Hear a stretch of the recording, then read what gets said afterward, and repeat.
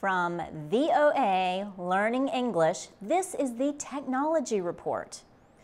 European airplane maker Airbus plans to have new passenger airplanes by the end of the year.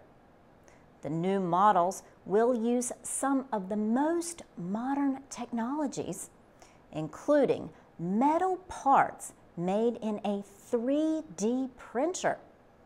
The high price of airline travel is largely the result of fuel costs. So, airplane manufacturers want to build lighter planes with more fuel-efficient engines. They also want their planes to have more seats. Modern airplanes, like the large Boeing 787 Dreamliner, are made from a mixture of plastic and carbon materials. The current Airbus A350 plane uses plastic parts created in a 3D printer. But the model A350 XWB plane will be the first with parts printed in the hard metal titanium. Sander of Airbus says company technicians learn to print very complex shapes.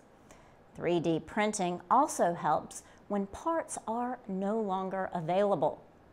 Mr. Sander says Airbus engineers recently needed an extra part for airplane seats that was no longer made.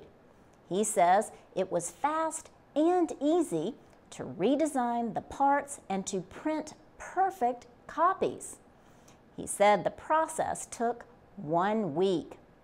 The technology is developing quickly.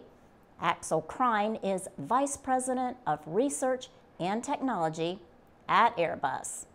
He says the number of printed airplane parts will continue to increase. He says Airbus is investing a lot of money in aerodynamic improvements, in materials, and in noise reduction.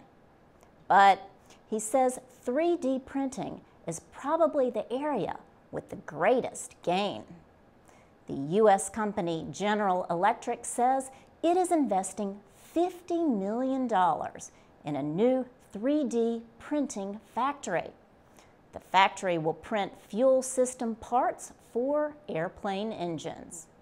For VOA Learning English, I'm Laurel Bowman.